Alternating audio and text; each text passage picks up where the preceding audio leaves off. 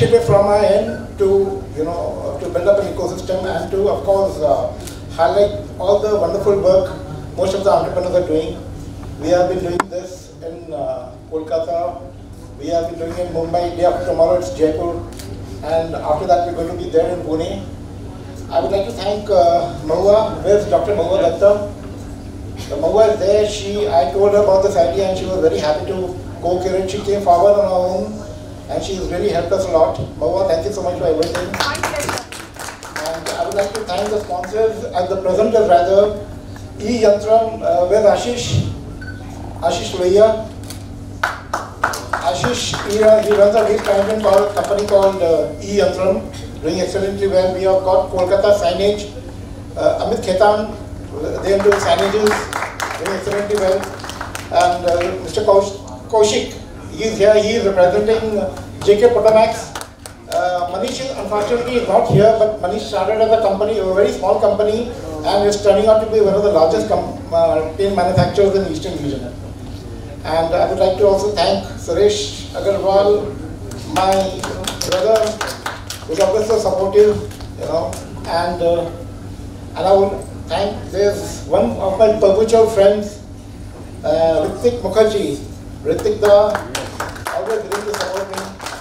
He's always willing to moderate. It's a different issue that, I always tell Ritik da to come, and there's a reason behind it, because he knows that I'm a Khabdoshi like him. And whenever I'm at his office, he teaches me to Kujri and all the mischiefs, and because of that, I always ensure that he's there as a moderator. So, and who else can I? Everyone's here. We'll start the proceeding. I would like Sumit. Sumit is we know Sumit is a LinkedIn top voice, and he's an excellent content creator, in terms of what he writes. LinkedIn, I always read his blogs. He's so awesome, and he's creating a niche for himself, featured in Forbes. He's always invited for, providing his insights in so many other issues, which drives a separate ecosystem altogether. Sumit, thank you for being here, and thank you for supporting this cause. My pleasure. So we'll start off with Sumit moderate. He'll be doing the first moderation part, and after that, Ritika will take over. So Sumit, if I can ask you permission to come here.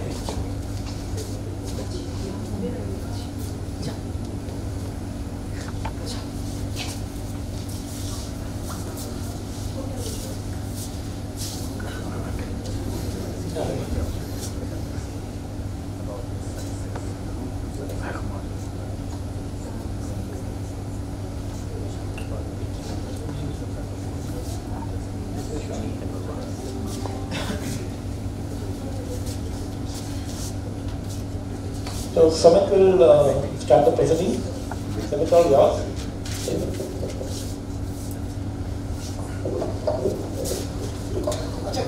Sorry, actually we'll just take a small PPT of the presenters here, who have been kind enough to support this whole initiative. So just relax.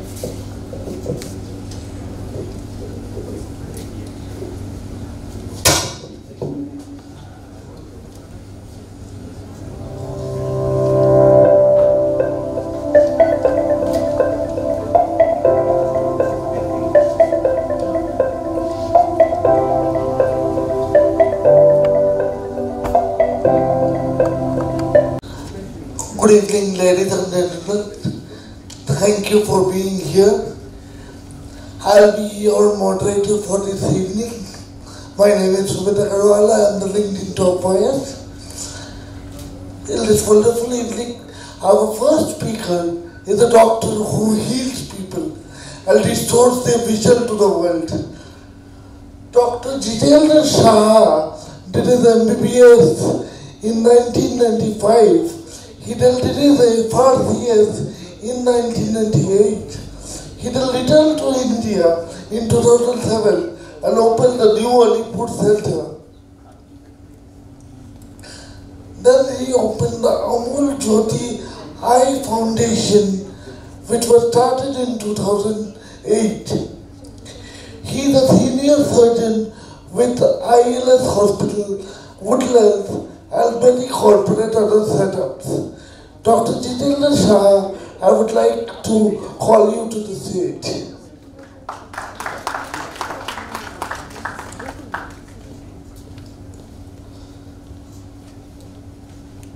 Thank you so much, ladies and gentlemen. I'm finding myself a bit out of place here with the so-called entrepreneurs of modern society. But for me, it's a very refreshing change from the mundane society of ophthalmologists and doctors all along, having the same discussions or back discussions, to see so many fresh entrepreneurial faces in front, all very challenging people who are upfront about knowing what they are going to do and facing up with the challenges of life. My story is very simple really. I finished my fellowship in UK, and then it was a very easy career prospect, mind you, very easy career prospect to pick up a job like cherry picking and settling down in United Kingdom. Started with a job, comfortable job, 9 to 5, with a good 1 hour break. It went on for a good 13 years, I should say. Then realized that what am I doing? Good, I've earned a few bucks. I've driven some second-hand good cars, Mercedes and whatever had childhood fascinations. What next? It wasn't giving me the thrills at all. Although we had a select of good patients there. Mind you, I'm not undermining UK or the prospects there at all, but I didn't get my kicks. Maybe I'm from a business background, I don't know. So I dared myself. I gave up a comfortable living, sold my house, small children. My wife is a pediatrician. My friend, we were colleagues in National Medical College in Calcutta, and we decided to, chalo, let's see what happens. Obviously, Dad was there was a bit of a cushion, but that was not that important. So we gave up our jobs, sold our houses, and came back to Calcutta. We had a flat to start with. I did not take up any attachments before that. So it was a very, very big gamble that I took. I feel very humbled and very grateful to God today when I see what I have done to myself in the last 13, 14 odd years that I have been in the city. Why do I feel that? Because I took that challenge. I took that pledge and decided to come back to my source of origin, to my roots, and take on this challenge of life. Totally new phase, although I have graduated and did my post-graduation from Calcutta itself. But it was a totally new approach. I was away out of sight for 14 years. And then I'm back again, trying to set myself up. Mind you, no jobs in hand, no paychecks, nothing. 3 small children. I started, my wife started. We invested, we bought our own setup at New Alipur, which by God's grace is doing very well. Then I partnered with my very senior colleague of my olden years, Dr. Rup Chakravarti, and I contributed, although he's a major partner there, and we opened up this Amulya Jyoti Eye Foundation. I took up consultancy from Amri to Calcutta Port Trust to ILS to Woodlands, EDF, name it, and I was there. From those weekends where I was playing golf, doing nothing, here I was on a Friday and a Saturday doing clinics in the morning. But going home very happy, I can tell you. Don't get me wrong, going home very happy. I don't know, it was a connect with the people that probably made me feel that way, that made me feel energized that way. And then of course, money started coming in. I won't lie, I'm very happily settled now, and I quite enjoy these companies when I come. I'm very grateful that my childhood school buddy Sunil asked me to come down today. At first I didn't know what I would speak, but then here it is, I'm pouring my heart out to people whom I just know 4 or 5 of yours from other meetings, but here I'm pouring my heart out. So what I'm trying to say is, of course, there are so many learned, so well equipped and handled ladies and gentlemen in front of me. I feel humbled actually to sit here and talk to you. But all I can say is, put your heart into it and go for it. You will achieve. I don't know how much you will achieve. You might say the sky is the limit. I don't know that. But yes, you will achieve. As long as you're happy with what you do, I'm happy. I do my cataract surgeries. I've got a select bunch of very good patients, very happy clients. I love reading my Google reviews and I feel very satisfied that at the end of the day I have not really, done things that nasty, and I get a good night's sleep. So that's my story really. And what I would add on to this is that I don't know much of business, to be quite honest with you. You people are very much into business, much more informed. I'll probably learn from you when I leave this place. But one thing I realized is dedication and integrity. I'm sorry, some are very senior to me, but I'm just pouring my heart out, as I said. Dedication and integrity and believing in yourself, that is what will take you forward. You may not be the top 10 of anyone or top 5 somewhere, I don't know. But you will certainly be the top 10 or top 5 in your own heart. And that is what will matter to you at the end of the day. Thank you. It's a wonderful story, Dr. Jitendra. We are all deeply touched by it. So, Dr. Jitendra, you have been in the UK for a considerable amount of time in your life. And when you look at UK, when you look at a place like India, what kind of difference do you see in, the kind of medical facilities that are there, and how could, people in India replicate certain aspects that are present there? I think, I hope I'm not overstepping. Hello? Yeah. Sorry. Hello? I hope I'm not, oh yeah. The mic doesn't like me anymore? Yeah. I hope I'm not overstepping. I changed the statement, I think. I hope I'm not going in well there. I can't find any other reason really.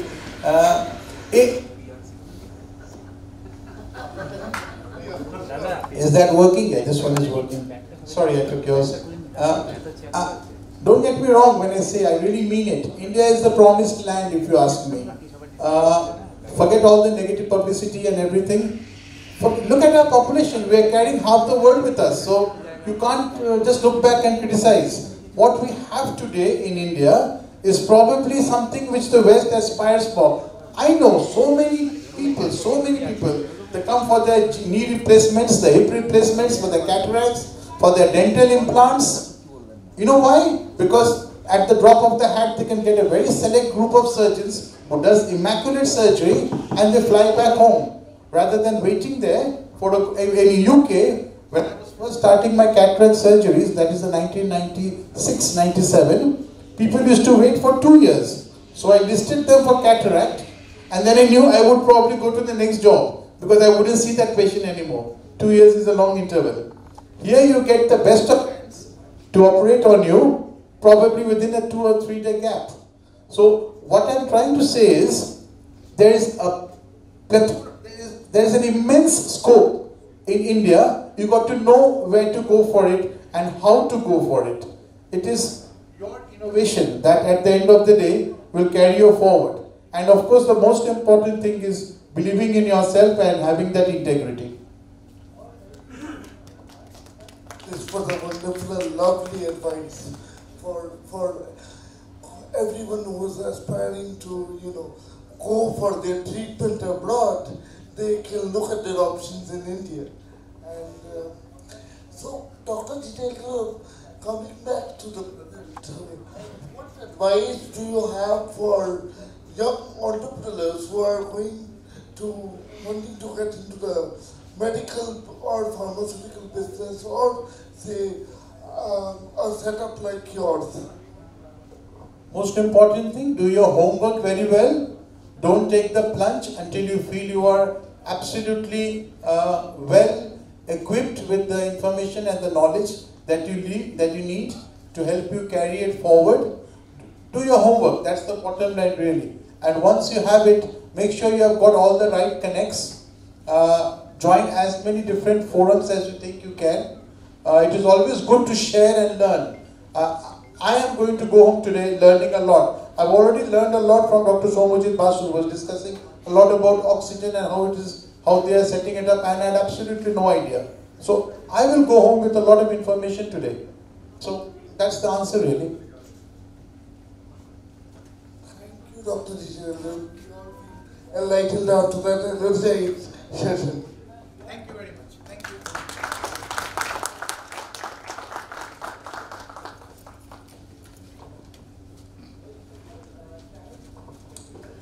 After that enlightening heart-to-heart section with Dr. Jitendra, our next speaker has been an inspiration for the youth.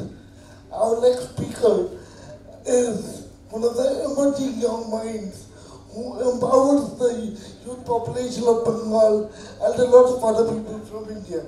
I'm talking about Meghdut Roy Chaudhary, who is the Executive Director and Chief Innovation Officer of Techno India. Meghdut has been a serial entrepreneur. He started his first business at the age of 19. He has a master's in management with a specialization in international business from Paris, Stanford University, and Tel Aviv University. He is currently the Executive Director and Chief Innovation Officer of Techno India. He also runs co-working spaces, startup incubator called Techno Entrepreneurs Surrogate Ventures in Kolkata. He has also recently founded Bengal Business Council to promote entrepreneurship in Kolkata. Welcome. If you would like to kindly share your journey with us. Sure. I think I'm going to not use the mic because it didn't go very well the last time. Am I audible? Yeah. I think I just prefer doing it this way. Thankfully, God gave Babu serials. They're also talking about Namita Thapar and Aman Gupta. And, they're talking about startups are finally a dinner table conversation. So we have it better than what our past generations had. At least the can of worms is open now. At least it's not taboo to talk about entrepreneurship anymore. And I'll give you a very small example on that. I think the biggest news, if you look at any of the, I mean, I'm from education, so obviously for me this is the biggest news. I don't know if it's the biggest news for you, but Stanford University, my alma mater, they came up with their first School of Sustainability yesterday with an endowment of $1.1 billion. And just to let you know, at Techno India, we built our sustainability department 5 years ago. So that's what, and we say, what Bengal, we've always said this. What Bengal thinks today, India thinks tomorrow. And what Bengal thinks today, India, the world is thinking today, Bengal thought about 5 years ago. And I'm not even saying that from a point of looking down upon anyone. I've so much of my entrepreneurial journey has been inspired by my time spent in Palo Alto in the Valley with all of these incredible entrepreneurs. But a lot of that, and interestingly enough, the dean, the guy who's running the School of Sustainability at Stanford is a Bengali, Arun Mukherjee. Think about that, all of that human capital somehow ties up to Bengal in some bizarre way. And yet Bengal is still talking about how can we make Bengal the Silicon Valley. I don't think that's the angle we should be looking at, but hopefully the intergenerational mindset shift is going to happen if three things happen. That's my take, and I think that I won't take any more of our time. The first thing that's going to happen, and it's going to be very important, is when we see the first unicorn coming out of Bengal. We still haven't seen that. Unless that happens, unless parents see that kids have the potential of making so much money that the next 10 generations can survive on just that, they will not be convinced enough to let them opt for the entrepreneurship journey right out of college. Two is that a lot of these parents themselves also need to sort of take the path less traveled, because we Bengalis get very comfortable. And if you've been, and when I say Bengali here, I also mean everyone who's in Bengal. We're just comfortable. Bengal actually really feeds your comfort. I think that's has been one of the reasons why Bengal is so unique, but it's also one of the reasons why we've sort of lost the track at some point of time, because we've sort of lost that drive. And the third thing I think which would really make Bengal, which has the potential of making Bengal great again, is the building up of what we call a startup common. And a startup common is formed by 7 very essential things that are responsible for converting unfunded startups into funded startups, and it includes everything from pillar companies. And when we mean pillar companies, it's the equivalence of a Google, Facebook, Microsoft, and I don't mean back offices. That is not going to be that important or as important as like the brain center. So if it's a Flipkart, it needs to be even if it's 100 people office instead of a 10,000 or 10 lakh square foot go down. I think it serves more to the purpose of bringing business back into Bengal, because those 100 people then then they break out of Flipkart and then they open their own companies and then they bring funding to the younger startups. So when I talk about pillar companies, that's one of the reasons we don't have pillar companies in Bengal. It's a very big problem. We don't have big funded companies working out of Bengal, and that is one of the core areas that hold the startup common together. Of course, the other things that you might already know, everything from your investment capital, your human capital, your universities. Universities also need to be way more aggressive. We run 4 universities, about 20 colleges, 10 business schools, and I know that entrepreneurship is not very well looked at in the universities. I have the biggest fights with all of our professors because they are terrible mentors, and if any of my professors are in the audience, I'm sorry, but I've said this before and I'll say it, keep saying it until you guys get better as mentors. And there's a reason for that. I think we're also at fault. Universities are not conducive to innovation, particularly for the reason because faculty members and professors do not have any equity in the businesses they build. That's very different from Stanford or in the Bay Area because all of the faculty members have a stake. If it's your idea on which a startup is built, you have money to make out of that. You have you have a potential of a revenue model in your life, and you can still continue teaching. Just because you made a couple of million on startups does not mean you stop. It means you teach even more, you get into the innovation world and you invest more in companies. So everything from your universities to your pillar companies to your human capital, intellectual capital, presence of an entrepreneurship ecosystem in the form of incubators, accelerators, all of these things is basically what creates the funnel from an unfunded to a funded startup. And this does not happen overnight. Normally even if you look at one of the faster growing startup ecosystems like a Tel Aviv or an Estonia, or like Tallinn in Estonia, it takes about 20 years. So I think we're just about hitting the 6-7 year mark in Bengal. It's going to be a long and uphill path. In the next hopefully, I hope my predictions come true, and otherwise I'm accountable to all of you. I hope in the next 5 years we will see our first unicorn coming out of Bengal. 7,000 crores is not a lot of money if you look at it, but by Bengal standards it is a lot of money. We'll see what happens. If all of these things fall into the right places, and hopefully a lot of young people like you, like a lot of you entrepreneurs in the room come together, I think we can really kill it. Bengal has a lot of potential.